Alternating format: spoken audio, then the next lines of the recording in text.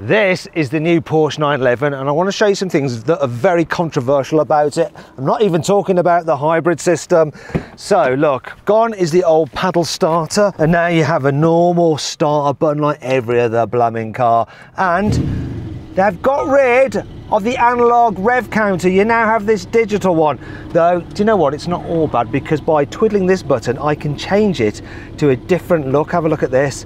You can now have it like a classic Porsche racing car with the rev counter and red line towards the top. Now in this video I'm going to tell you everything you need to know about this new 911. I'm going to talk you around the exterior. Why? Why now? The interior. I'm going to try and explain its technology and how it all works with the help of some VR. I'm also going to compare the performance of the new GTS around a track compared to the old GTS with the help of a Porsche racing driver. That wasn't your finest work there, was it? And of course, I'm going to launch a new car to see how quick it is from 0 to 60 miles an hour. I'm Matt Watson, and you're watching Carwow. Let's start this video by talking about the design of this facelifted Porsche 911, the 992.2 generation. Now, there's one big change. Can you tell what it is? I'm going to give you a clue. Wait there. So, can you tell what it is? Yeah? Now, the indicators are integrated into the headlights, so that's allowed them to redesign the bumper. Now on this GTS model, you get some more changes as well. You get these fins here at the front, which can open and close depending on whether the brakes or the engine need more cooling or not. I'm not a fan of these really. I prefer the look of the front of the old GTS, but you tell me what you think. Moving down the side, we have new alloy wheel designs. On the Carrera, you get 19s at the front, 20s at the rear. Here on the GTS, you have 20s at the front and 21s at the rear, and the GTS gets center locking nuts like on the GT3 RS. No major changes apart from T-hybrid. It's a big thing. We'll get onto that in a moment. Then moving around the back, you have a new rear bumper design and a new rear diffuser. And on the GTS, loving this, centrally mounted exhaust pipes. They look cool. I much prefer those than the old kind of wider exhaust pipes. They're like on a GT car, aren't they? You also get a new location for the number plate. It's a bit higher up than before. Redesigned rear light bar, and these fins on the back are slightly different than on the 992.1 generation. I'm liking the look of the back more than the old car, but I like the look of the front of the old car more than the new one. Here on the inside, the biggest change of this facelifted 911 is what I've shown you already, the fully digital driver's display here. So now what they've done is made sure that all the dials can be viewed from within the steering wheel, unlike on the pre-facelift car where some of them were blocked by the steering wheel. So that is good actually, and you've got different views you can scroll through. Look at that, there we go. And there's that other new one that I showed you there, which is like the classic Porsche. I do like that. All models now come with the drive select mode, even the entry-level Carrera. And the GTS obviously has some upgrades, so you get Alcantara effect race text on the steering wheel, here on the doors, here as well, and down here. Also you get it here on the seats. You can of course upgrade the seats to racing style buckets, and the GTS also comes with the sport chrono as standard, and you can choose whether you want it in black or red, and if you have it on red then your digital tachometer is in red as well. Oh, another thing the GTS gets is carbon fiber inserts here, here and up here. Let's make it feel more expensive. Porsche launching this new facelifted 911 as this GTS and the entry-level Carrera. Now, there's not so much changed on that car in terms of the performance. You have the same 3-litre flat-six twin turbo. However, they're giving that car the turbochargers from the old GTS because they're slightly larger. There isn't a massive uptick in power though. Now gets 394 horsepower, which is 9 horsepower more than before. Their torque remains the same, 450 newton meters. What's really interesting though is this car. It's got a completely new engine. It's a 3.6 litre flat-six engine. It's got a wider bore and a longer stroke than the engine in the old GTS. And it's also just got one single turbocharger, but it's electrified. And what it can do is instantly spool up to reduce turbo lag, but it can also recoup energy, put it into a 400-volt battery, which is fast discharge battery, which can then be used to power an e-motor that is in the 8-speed PDK dual clutch automatic gearbox. The result is that this car has 541 horsepower, which is 61 horsepower more than the old 911 GTS, and it has 570 newton meters of torque, which is 40 newton meters more than the old car. Problem is, all that kind of technology, the hybrid stuff, does add weight. So this car weighs in at 1,595 kilos for the rear wheel drive version, which is 50 kilos heavier than the old GTS. GTS. When you go for the 4 GTS, you can add an extra 50 kilograms for that four-wheel drive system. So what does all this mean in terms of performance? Let's find out. Now let's see how quick this car is from 0 to 60 miles an hour. Porsche says this Carrera 4 GTS will take 3 seconds. It's a reality. I've got my specialist timing gear here. Track is a bit damp. Here we go. Launch. Some wheel spin there. Porsche don't care. 2.96. Now, I have already experienced just how much quicker the new GTS is compared to the old one in a drag race over the standing quarter mile, when I raced one with the help of ex-Formula 1 driver Mark Webber. Now, if you want to see that video, just click on the pop-out banner appearing in the top right-hand corner of the screen, or follow the QR code on the screen now. But the question is, what is the difference between the two cars if you put some corners into the equation? So to compare the new GTS against the old one on track, I need the help of another racing driver. Right, I'm in the car with Jörg Bergmeister. It's a little bit damp, but you've got the skills, right? I hope so. It sounds quick, doesn't it, his name? Jörg Bergmeister. But what does it mean when you translate it in German? Mountain master. Mountain master. I mean, you had to be a racing driver, didn't you? We're going to do a launch start and we'll see what the difference is.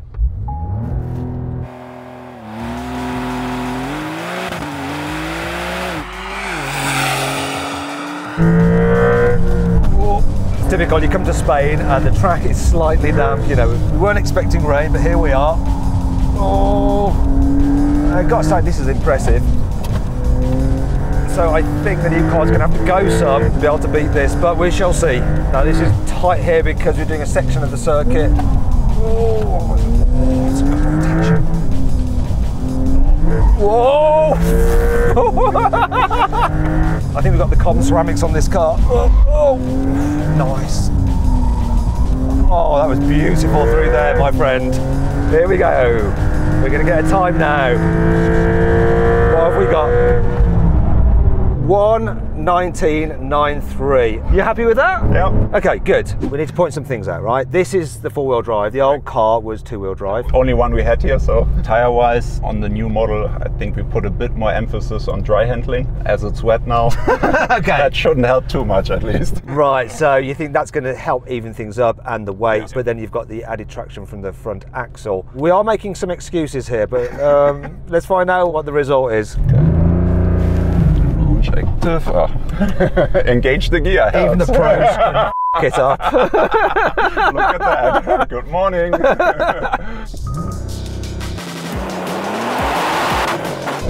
Right, that's definitely quick off the line. Ah, a little late. Whoa. The punch definitely out the corners, the initial drive. Obviously it's benefiting from the power going to the front, but you can feel the engine. Yeah, it's definitely stronger. A little late. That wasn't your finest work there, was it? Is that working? Oh, damn it! Okay, well. That's quite handy because you cock that corner up a little bit. Yeah, and on the start I shifted too late. You shifted too late? The Porsche gods controlled that, you know. Old Ferdinand up there was like, no. No.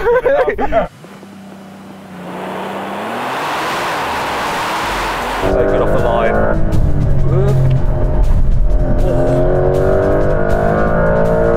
This track is really slippery. I wonder if it's got worse. We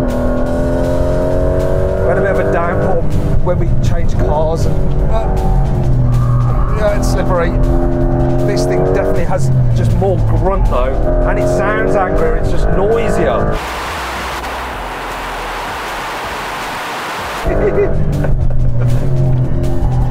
That's nice through there. Here we go. 1:19.93 to beat. What's it gonna do? We're coming round now. What's quicker? Is it quicker?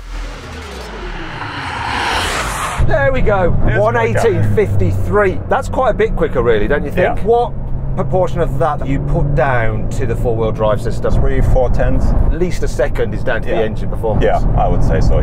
Wow. So the new car is quicker than the old one, but let's find out exactly how it is quicker, and let's do that as quickly as possible.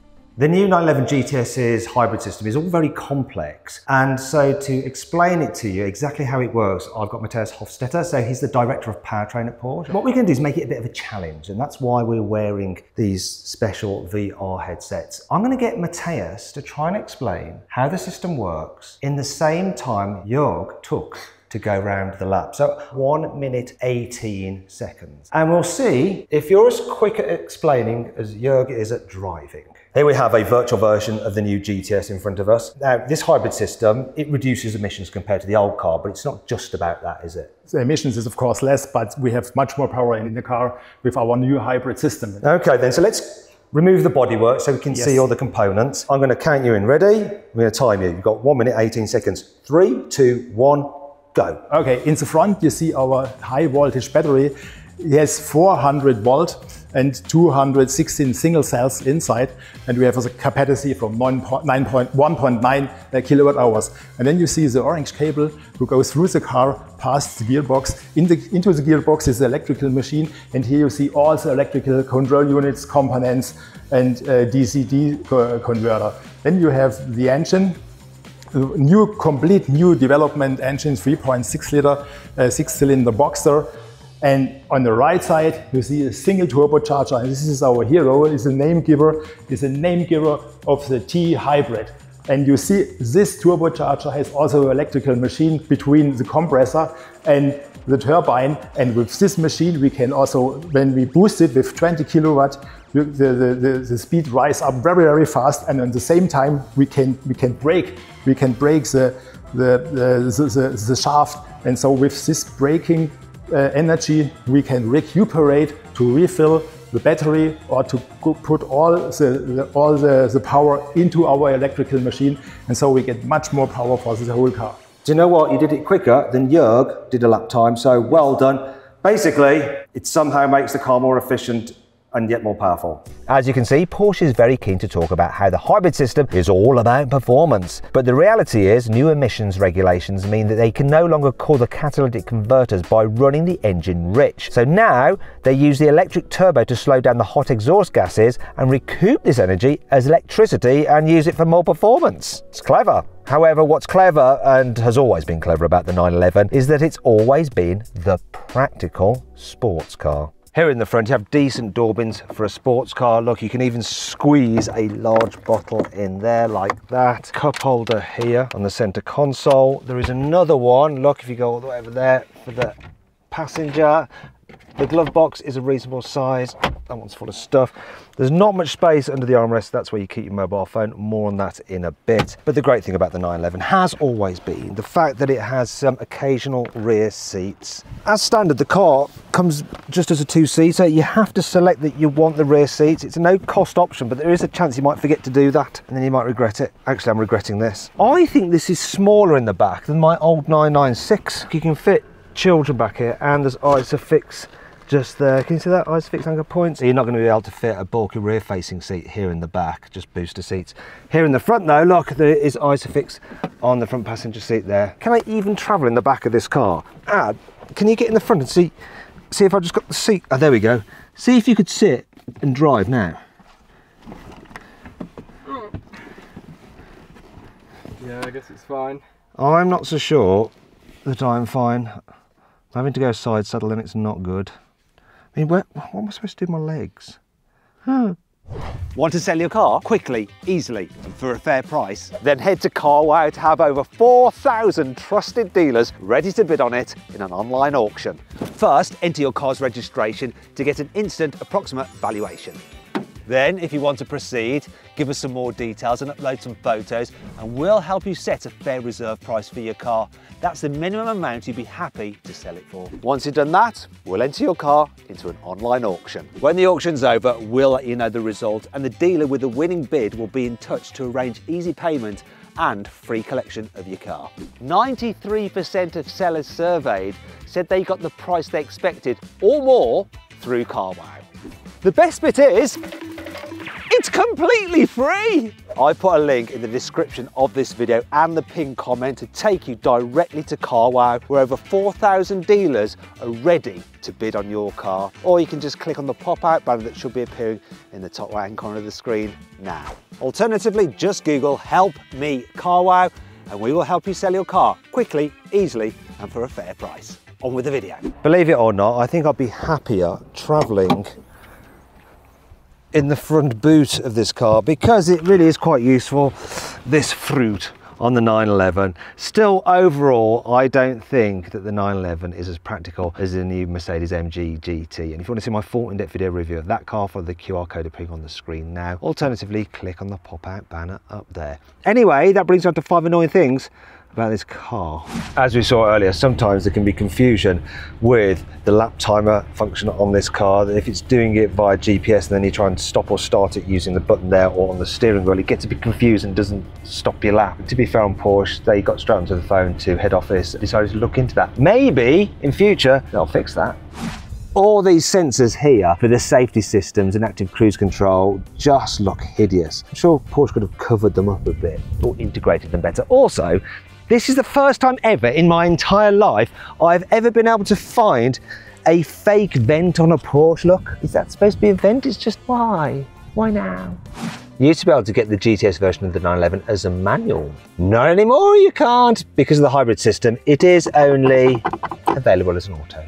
The hybrid tech does not come for cheap. You see, this new GTS costs from £133,000, which is almost £11,000 more than the old car. If you want the four-wheel drive version like this, it's almost £140,000, and that's before options. The car's hybrid system emits a high-pitched whining sound under certain circumstances. Now, I actually can't hear it. You see, as you get older, your sense of hearing drops off. You can't hear such high frequencies, but Adam, who's under 30, can hear it. Now, it appears that it only happens when the car is sort of coasting and you apply a bit of throttle, and the throttle isn't being used to actually power the car forward because it doesn't need it, but instead it's putting energy into the battery. When that line goes green and I'm actually accelerating, Can hear it. there, yeah, you can. So odd. Doesn't matter probably for most Porsche buyers because you're going to be like over 40 anyway and you won't be able to hear it, but younger people can.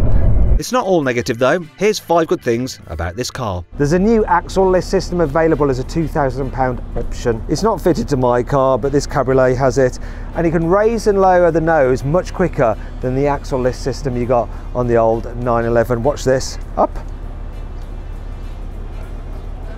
down.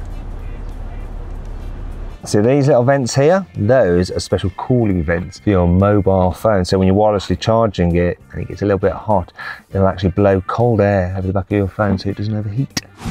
Now, if you spec the carbon ceramic brakes on the GTS, you get the ones from the Turbo S, which means 1, 2, 3, 4, 5, then 5 on the other side, 10 piston calipers at the front, gripping a 420mm disc, and then 4 piston calipers at the back with a 410mm disc. Also, what's really good about the GTS, regardless of whether you go for the carbon ceramics, which by the way cost £9,000, is that there's no brake blending. So you don't have any regen braking at all on the brake pedal. You do have some recuperation through the motor in the gearbox when you lift off the throttle, but the advantage of not having it through the brake pedal means that the brakes feel perfectly natural, like you want from a 911.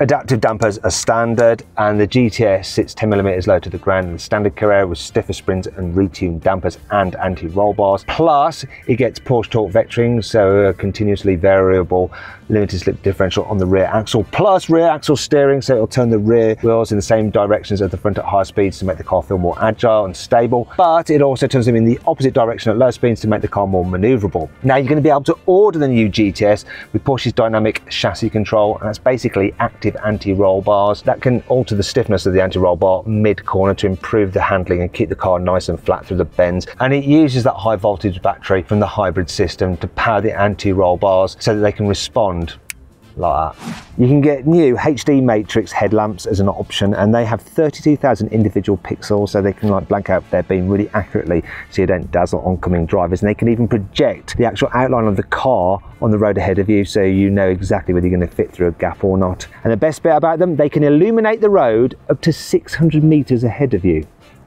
I want them. Let's have a listen to the cold start on this new T-hybrid engine. Sounds pretty good. A few revs. I wonder how that compares to the normal base Carrera.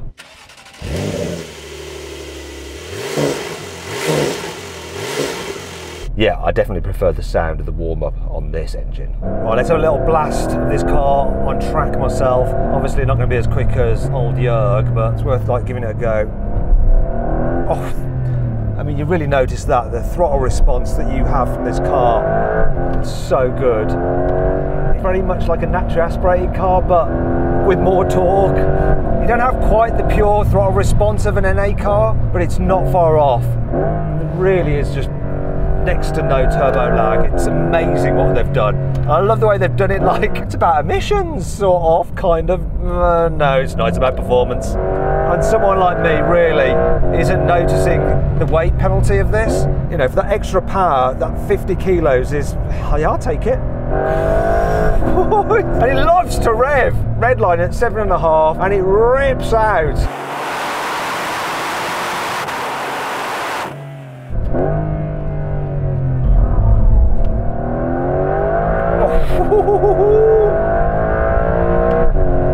Mega. Tell you what, this new anti-roll system certainly does a job. Keeps the car super flat, makes it just more predictable when it starts to slide. And these brakes, carbon ceramics, which are now upgraded from the Turbo S, just so much stopping power, which you need because you've got all of that extra performance. The only thing that I really want to know is what the heck are they going to do with the Turbo S? It's just going to be madness. The truth is that actually very few people will drive their cars on track. And you could say the new GTS is almost too fast for the road. When you get out on a twisty road, obviously you can't push it like you can on a track. Look there, the speed camera warning sign, and the fun road is no more. No, I mean Sports Plus, and actually the way this is going over those rumble strips is pretty impressive. The speed limit has increased. Now this is the benefit of this engine, watch this. So I'm just like, cruising, this is third, let's go into fourth, 2000 RPM, watch the speed climb. Look at that, it's on it straight away. I'm not sure about the noise. I mean, I like the noise, but I've got a sneaky suspicion that some of it is augmented and being played through the speakers. Do you know what, after you've been on track and then you're out on normal roads, sort of feel like the car's potential is totally wasted.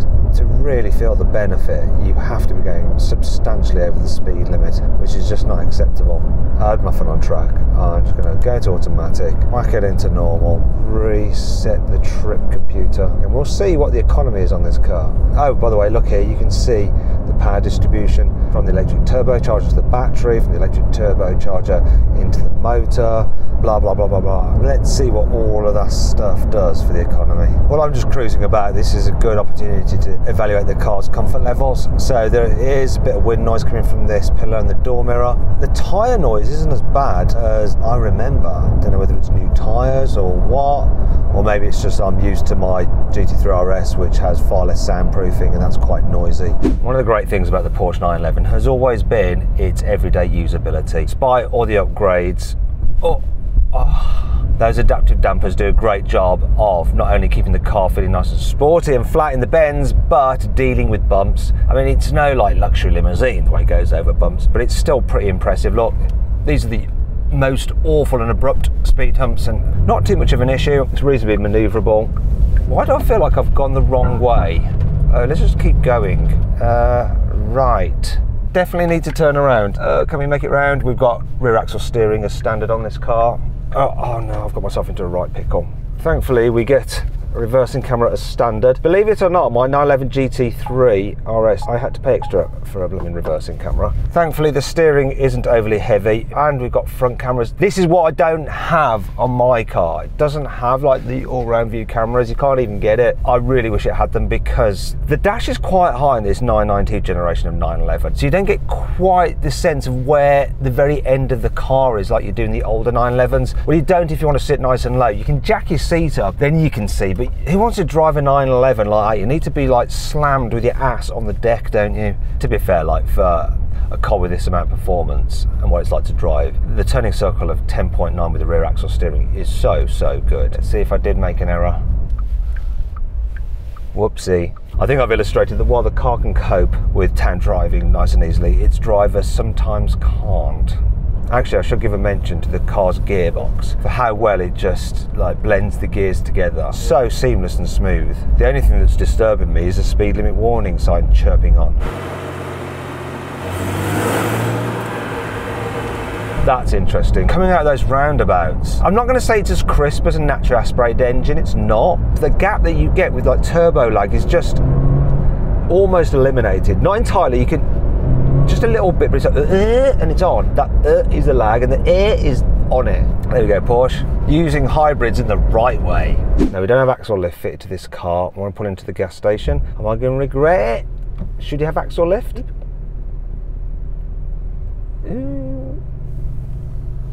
It made it. I actually thought it wouldn't make that. That's why I went and tested it. A few moments later. I just realised I have to go down the slope to get out, and it's a different exit, and this looks worse. Is going down going to be a bad thing?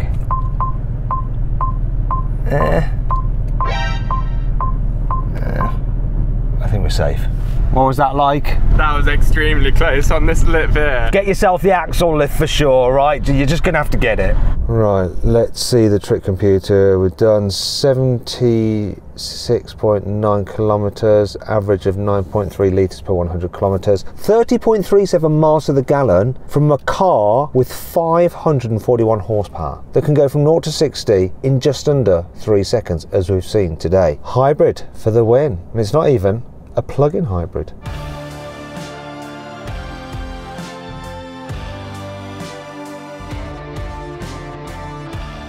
So then, what's my final verdict on the new Porsche 911? Should you avoid it? Should you consider it? Should you shortlist it? Or should you just go right ahead and buy it? I reckon you should avoid the 911. It's rubbish. Porsche have messed it up. I am, of course, joking. Yes, this is still the best all-round sports car you can buy, and if you can, you should just go right ahead and buy the new 911. But which one should you buy? Well, in the past, I'd always recommend either just get the Carrera, the entry-level car, because it's all the sports car you really ever need, or go the whole hog and get a Turbo S, or if you can, a GT car. I never really rated the GTS, even though actually most buyers saw it as a sweet spot in the range. Now though, I think this new hybrid turbocharger and the 3.6 engine set the GTS apart and make it worth the premium over the other models. And so if you're looking for a 911, I'd say get the GTS. It really is the sweet spot in the range. Anyway, I hope you enjoyed the video. If you did, give it a like. If you want to watch some other videos, click on the video windows. And if you want to sell your car the easy way and have dealers all across the country bid on it, click on the CarWow logo. Thanks for watching.